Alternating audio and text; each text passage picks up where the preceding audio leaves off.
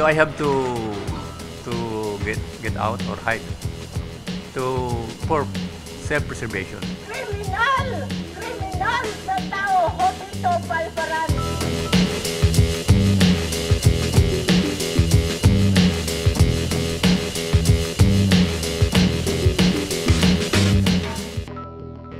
Today on Rappler, the face of human rights abuses in the Philippines, fugitive General Jovito Palparan is arrested. The Ebola death toll rises above 1,000. And award-winning actor and comedian Robin Williams is dead. Hello, I'm Pater Nuez Makel. Welcome to Rappler, your social news network. The country's most wanted man is arrested, a stone's throw away from a university that is home to student activists. After 3 years in hiding, former military General Jovito Palparan, the face of human rights abuse in the country, falls to military operatives. Carmela Fonbuena reports. The chase is over for the country's most wanted fugitive, accused of ordering the abduction of 2 University of the Philippines students. When our NISF operatives together with NBI were able to have a glimpse of General Palparan, and then they served the warrant in the house of certain Grace Roa. So the warrant was served, and General Palparan really did not resist the arrest.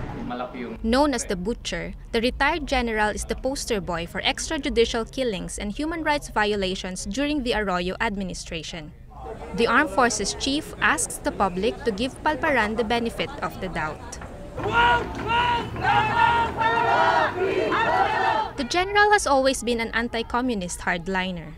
Mga tenyente kami, major siya, battalion commander siya ng 24th, ako assigned sa 69er Battalion. Magkakasama kami niyan ni General Palparan. And how was he?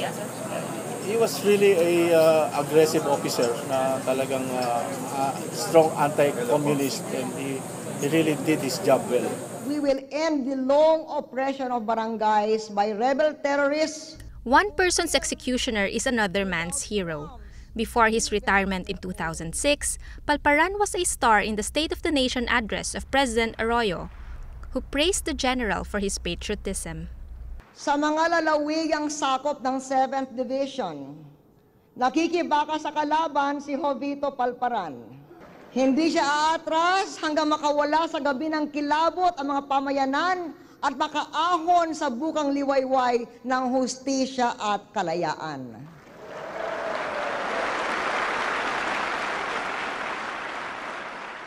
He joined Congress in 2007 as representative of party list group Bantay and brought his war against leftist lawmakers to Congress.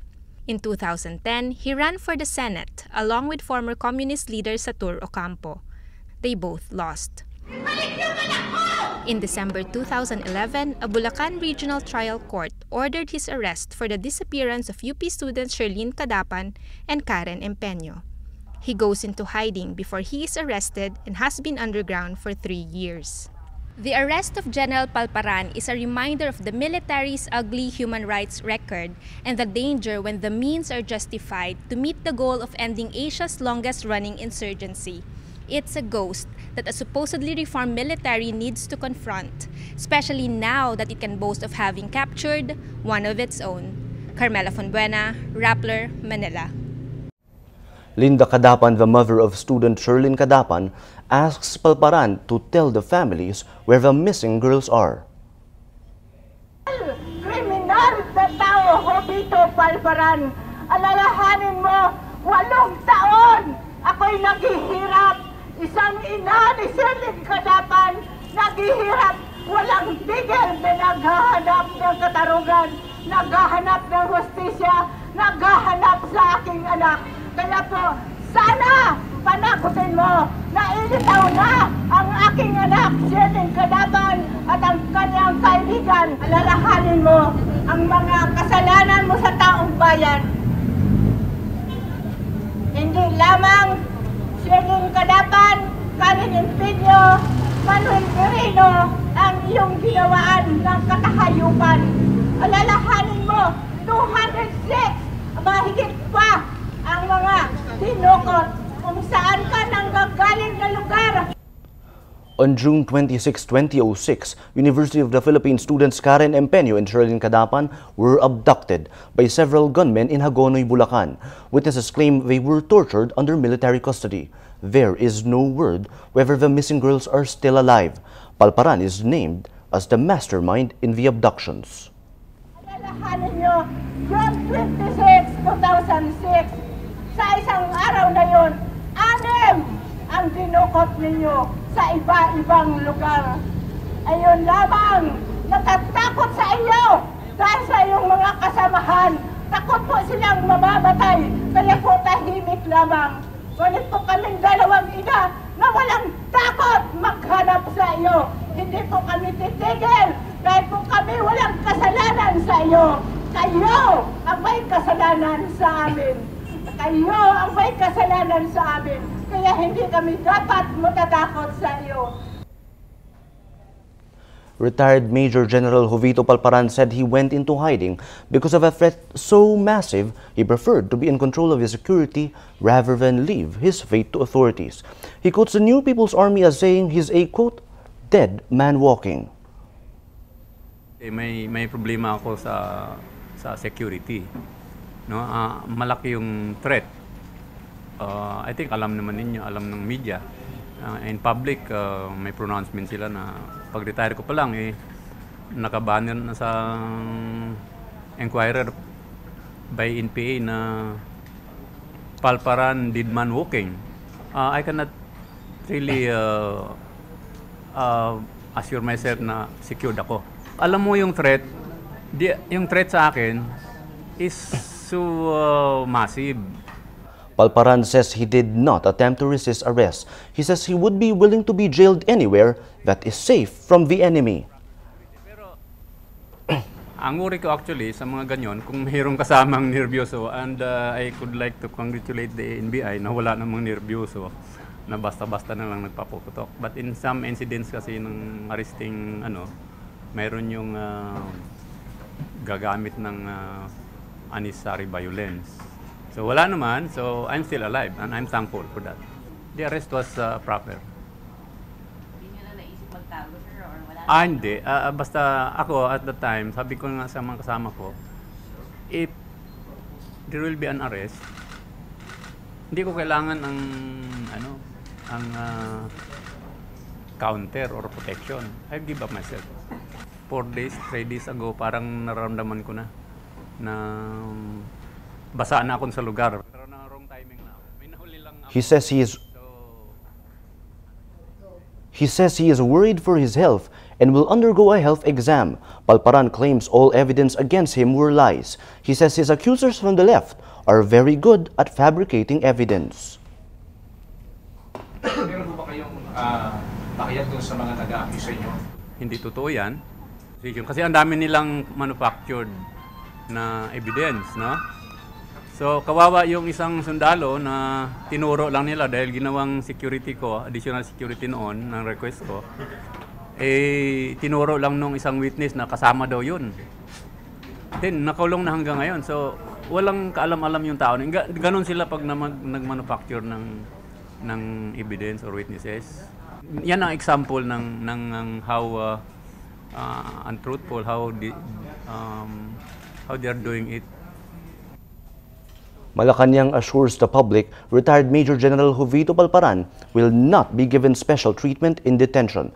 Communications Secretary Sonny Coloma says Palparan can now, quote, go through the process of accountability. Palparan himself says he would not seek special treatment, only security from his enemies and an impartial trial. The Aquino government offered a 2 million peso bounty for Palparan's capture. Palparan went into hiding when a Bulacan Regional Trial Court issued a warrant for his arrest in December 2011 for the 2006 abduction of students Sherlyn Cadapan and Karen Empeño. The Philippines hits China for rejecting Manila's plan to stop provocative acts in the South China Sea, even as ASEAN posed no objections to the initiative. China rejected the proposed triple action plan. Chinese Foreign Minister Wang Yi says Philippine behavior, quote, contradicts its own proposal. Wang says the Philippines should withdraw its push for international arbitration and call for a moratorium. Philippine Foreign Secretary Albert Del Rosario says the Triple Action Plan is centered on the Declaration on the Conduct of Parties in the South China Sea, or DOC. Both the Philippines and China signed the declaration.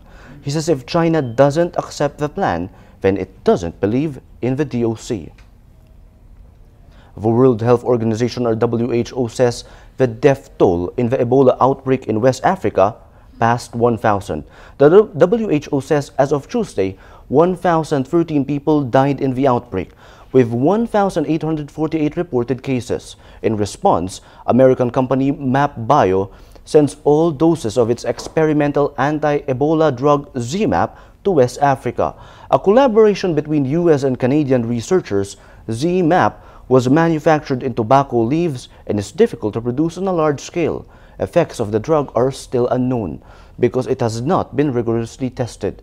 MapBio says any decision to use the drug, quote, must be made by the patient's medical team. The 2 American missionaries who fell ill with Ebola last July were given doses of the drug.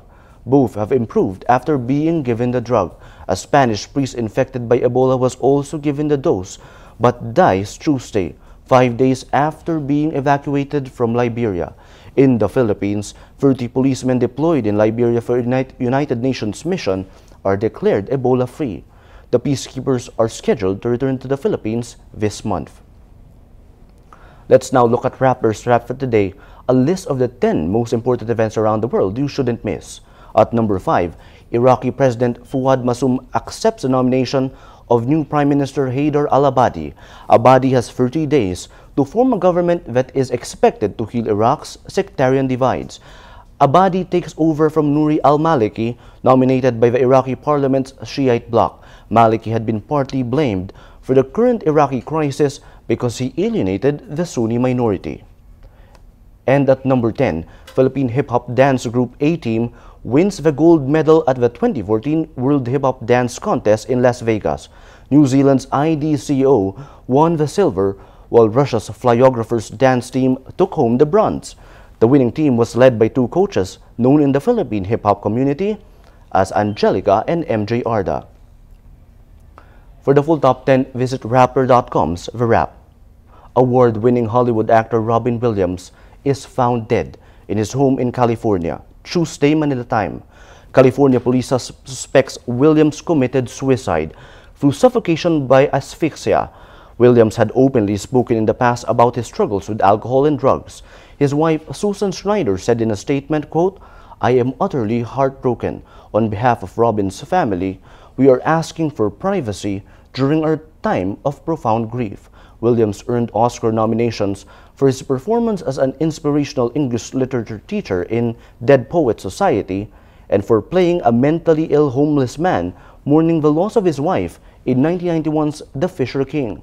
He finally landed a coveted Oscar for 1997's Good Will Hunting, which helped launch the Hollywood careers of co-stars Matt Damon and Ben Affleck. Every story on Rappler has a mood meter, which gives you 8 emotions to choose from. Click how you feel, and your vote comes down to the mood navigator in the middle of the front page, which crowdsources the mood of the day. It also gives you the top 10 stories with the most clicks. 2 big stories today dominate our mood navigator. We have stories about Jovito Palparan, who was arrested in Manila a while ago. We have this story, Palparan arrested in Manila, 80% happy. And another story about General Palparan, the most wanted man in the country, 7% sad and 84% angry. And the other set of stories on our mood navigator has to do with Robin Williams, who was found dead a while ago. We have this story, actor Robin Williams dead, 95% sad. This story drove our mood navigator today, and today most people are sad. That's Rappler's Newscast for today, August 12, 2014. Visit Rappler.com and watch our newscast Monday to Friday. Tell us how you feel on our mood meter and help us crowdsource the mood of the day. I'm Paterno Esmaquel. As we say at Rappler, tomorrow begins today.